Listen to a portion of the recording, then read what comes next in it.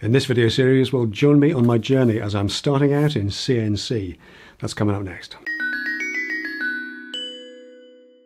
And welcome back.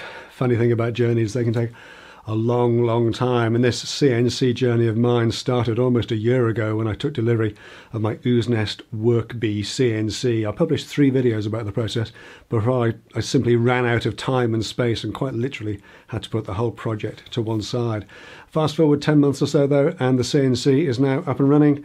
The video series is complete, but I thought it made sense to repost those first 3 videos with a little bit of re-editing, starting with today's video, part 1. I'll be popping back into the video now and then just to keep the information current, and part 2 will be out tomorrow and part 3 the day after. The all-new part 4 will be out next week at the usual time, and subsequent episodes thereafter. But for now, let's go back in time to the very start of starting out in CNC. Now, if you watch a lot of maker YouTube channels, especially our American cousins, then you won't help but have noticed that the vast majority of them seem to have acquired a CNC machine in the last couple of years. In fact, probably not just a CNC machine, but a plasma and a laser as well. CNC machines, of course, computer numerical control, a sort of computer guided router working in 3 dimensions that can cut intricate shapes repeatably. They look like really interesting little bits and pieces, and I've got a couple of projects that they would be absolutely perfect for.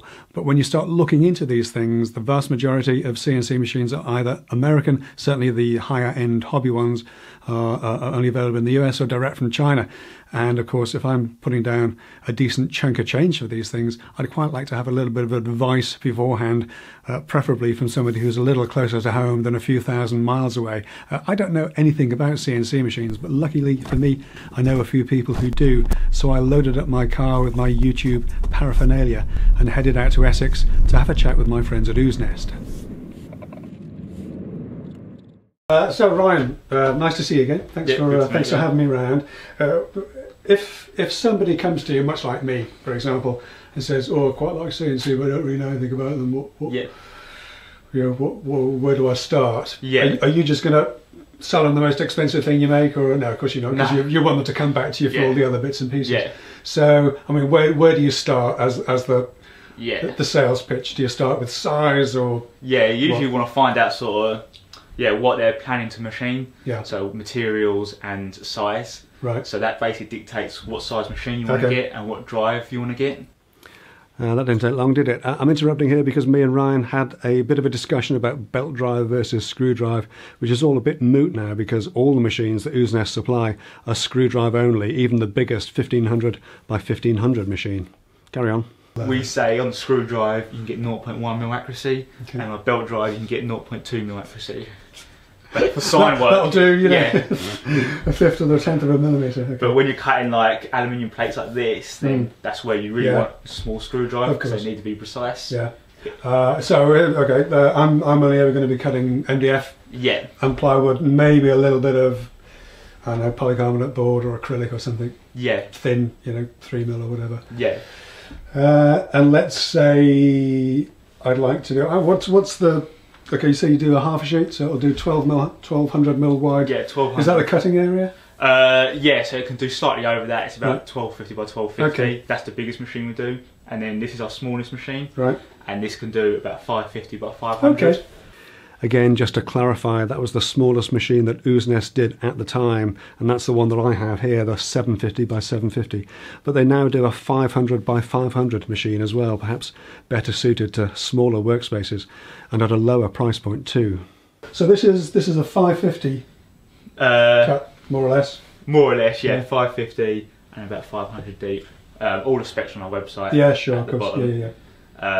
So you have this back area here, which the machine can't get to because of the plates. But then you can actually, I've seen one of the other Ryan's videos about it. You can actually move the workpiece through if you need to do something longer. Yeah, so if you had if you got a 550 width of cut, you could actually cut almost unlimited, limitless length, provided you can register it as you move it through every 500mm or whatever. Yeah. Yeah, so we've done the video on doing that. Yeah. So if you've got the biggest one, they can do a 4 foot by 4 foot.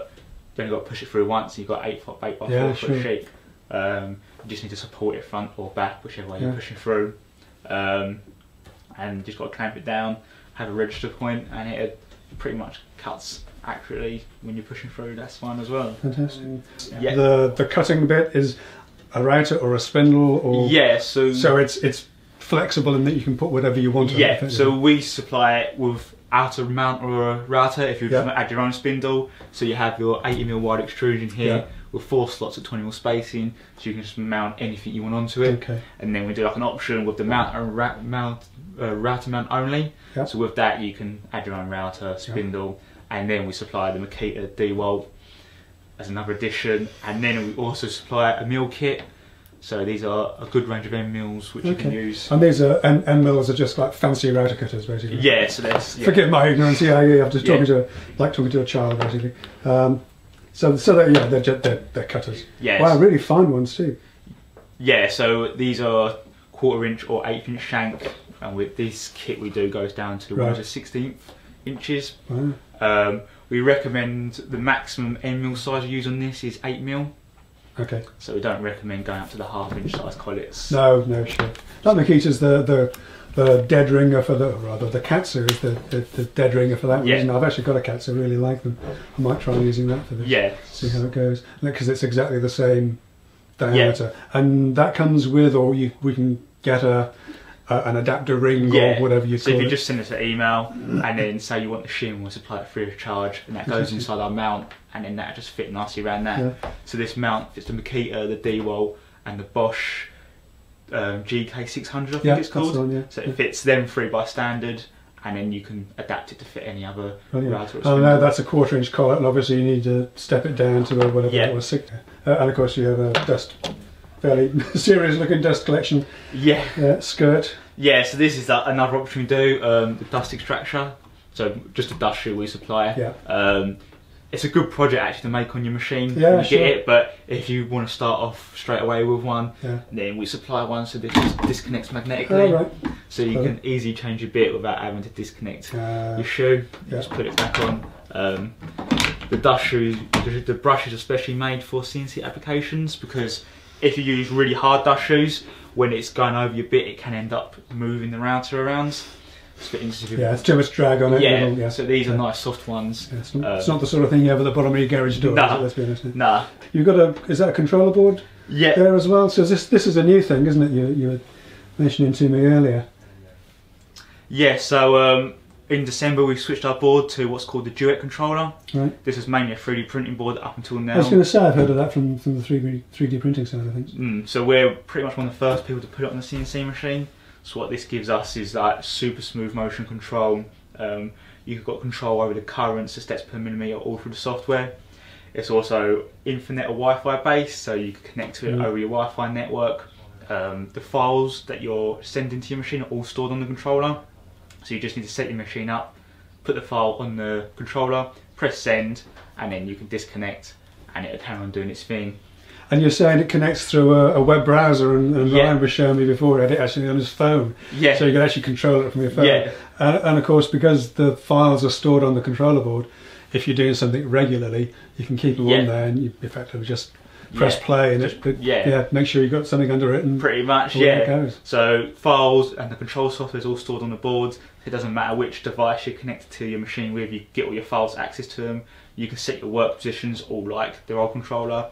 So say you're just cutting the same thing over and over again, it will be set up the same each time.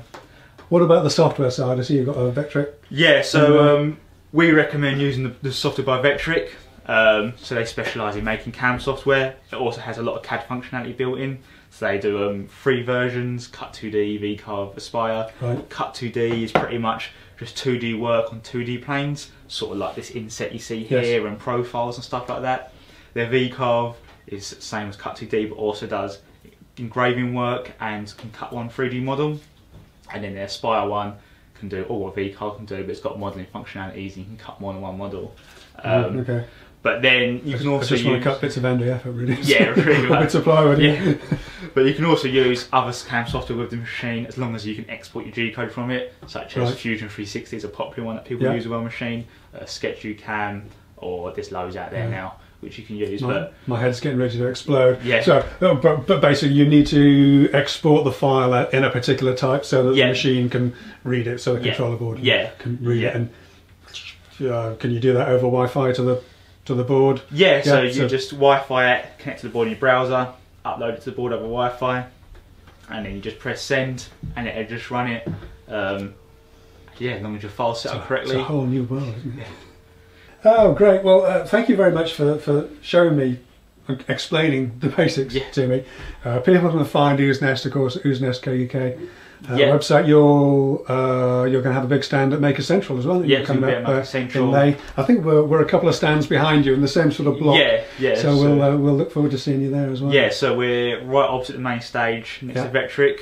So you can ask both of us for both sides of the thing, the mechanical side and the software side. You can ask them. Right. You're there. There's a lot of other people there. We have a machine running inside an enclosure, and then we have a demo machine. We're also releasing an enclosure soon for the machine. So if you've got like a workshop, you don't want dust everywhere, or the noise as well that contain that.